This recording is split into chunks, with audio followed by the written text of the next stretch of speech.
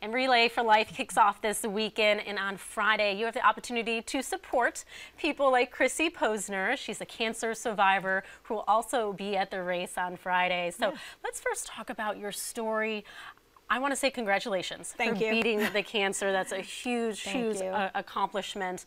And let's go into kind of your cancer story. What happened to you in your process? Sure. So in July of 2023, I had noticed something abnormal in my right breast and did a self-examination and found a lump.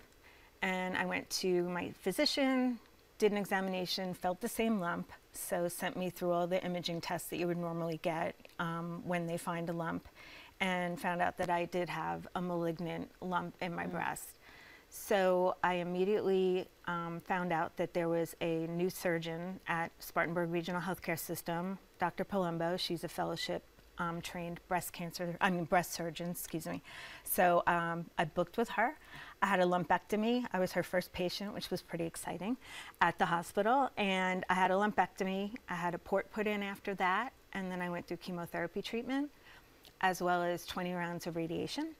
And I finished on March 8th and now consider myself a cancer survivor. And why did you think it was important to be a part of Relay for Life?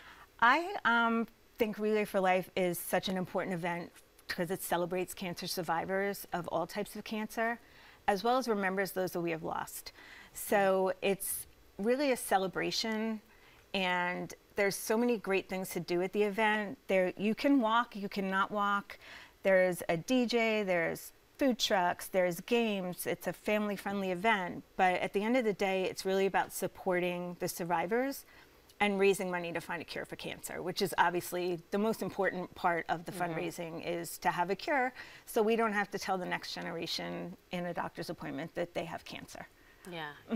And that's being put on by the American Cancer Society in partnership with Spartanburg Regional Health System. It's a great thing for people to get involved in. And it looks like great weather. I know, on Friday as well. We're so excited. It's not going to be hot, so it's going to be in the low 70s. The event starts at 6 o'clock, so the sun will be down. It starts with a survivor lap, which is very exciting. I will be walking in that for my first time. And yeah, I mean, it's a really emotionally charged event, but it's so important that these funds are raised. They've raised for this event over $100,000 already, and their goal is $150,000. So I think they will meet their goal and exceed their goal, and all of that money goes to fund research and other things that cancer patients may need during their journey as well. And we have information on this Relay for Life. You can see that's happening Friday, May 3rd. That's at 6 p.m. at the Gibbs Cancer Center on Pelham. So again, if you're looking for something to do Friday, this is a great opportunity to support some cancer survivors like Chrissy. It's going to be gorgeous weather. It's a great time to just get outside and you know, do something good, right? Yes, All right, for sure. Thank you, Chrissy, for sharing your story. Thank you so much for having me.